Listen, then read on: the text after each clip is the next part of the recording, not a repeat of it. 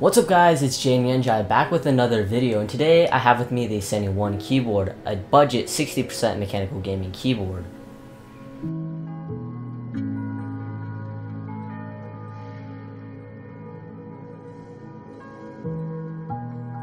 In the last couple months, the keyboard industry has exploded, especially in the 60% category. Keyboards like the Vortex Poker, the Ducky 1-2 Mini, and the Am Pro have all become icons of the 60% keyboard. However, these are all extremely expensive at over $100 for each of them.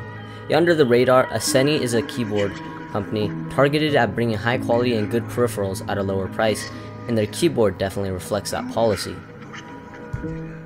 Right now on Amazon, the Asceny One is unavailable because of people like Brendan Taylor, Zach Rios, and Bad C Tech, who have all announced how great this keyboard was, and people purchased the heck out of it. But when these come back in stock, the Asceny One at $60 is definitely a great choice to consider when looking for a 60% mechanical gaming keyboard. Alright, let's get started. In the box, you first get keycaps on top, the keyboard below, a letter from Asceny, nothing short of amusing and informative, and a keycap holder and a removable USB Type-C cable hidden on the right. Honestly, what I enjoyed about this unboxing the most was the letter that Asceny put in the box. I think that too many companies try to make their letters or manuals seem too formal, and the fact that Asceny is taking a more humorous approach is really interesting and sets them out from the other companies, especially since it seems like the people making this are people, not some large entity. When you first pull out the keyboard, it comes wrapped in plastic along with keycaps. The cable that is featured with the Asceny One is a USB-A to Type-C and is 1.5 meters long, or about 4.9 feet. One issue I had that you may encounter is when I first plugged it in, only the number keys shown in blue. But the way to remedy or fix this is to press FN, which is located at the bottom right, and Q at the same time. What this does is it sets the keyboard to default mode, regardless of the mode you're set on. When it works though, this thing is beautiful. Each key was vibrant and very colorful with no issues on my end. There's also a program that Asceny offers on the website, which I downloaded, and while it's definitely not the greatest, the fact that they made one is super helpful, especially if it wasn't necessary. Props to Asceny for aesthetics.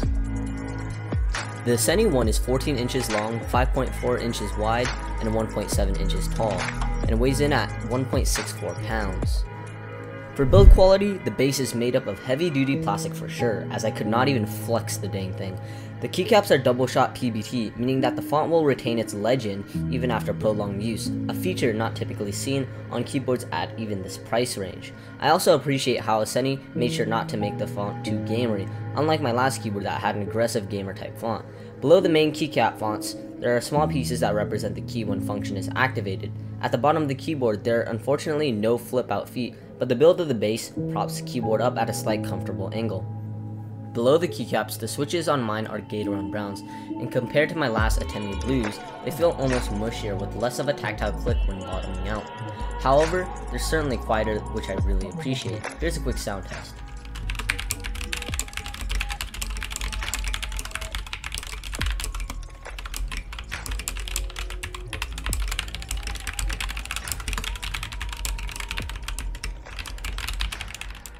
The Asceny One also has hot swappable switches, meaning that you could change out the types of switches in the keyboard. This is a feature sometimes not even seen in keyboards as expensive as $100+, and it's absolutely insane that the Asceny One has as many features as it does at this price point. Overall, the Asceny One is a great keyboard and a great buy. With its incredible build quality, beautiful aesthetics and keycaps, detachable USB Type-C cable, and quieter switches, I'd recommend the Asceny One any day.